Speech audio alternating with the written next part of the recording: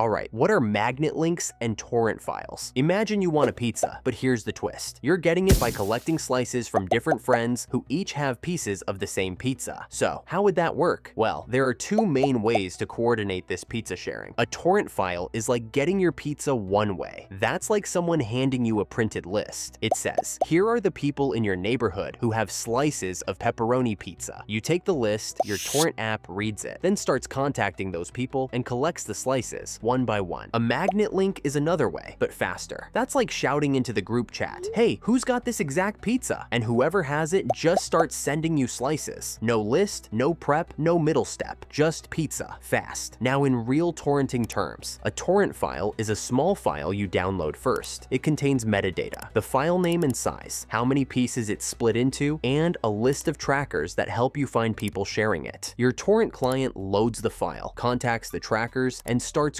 grabbing pieces from other users. A magnet link has no file, no prep, just one thing, the file's hash, a digital fingerprint. Your client broadcasts that fingerprint across the network. DHT and PEX kick in, peers with the matching file respond, and your download starts. So what powers this? DHT, or distributed hash table. Think of it as a giant decentralized phone book. When all you have is the fingerprint, DHT helps find matching peers. This is what makes magnet links work without needing a file or a tracker. Just make sure DHT is enabled in your torrent client settings. And PEX, or peer exchange. Once you connect to a few peers, they start sharing more peers with you. Like, hey, this guy has it too, and so does that one. This grows your swarm automatically. Again, check that PEX is turned on in your settings. By the way, I have a video on qubit torrent and deluge settings, configuration for speed and privacy you can watch. I'll leave a link below in the description. So think of it like this. A torrent file is a list you download and follow. A magnet link is a shout with a fingerprint, and the swarm finds you. Magnet links are simpler, faster, and harder to censor. That's why most people use them by default now.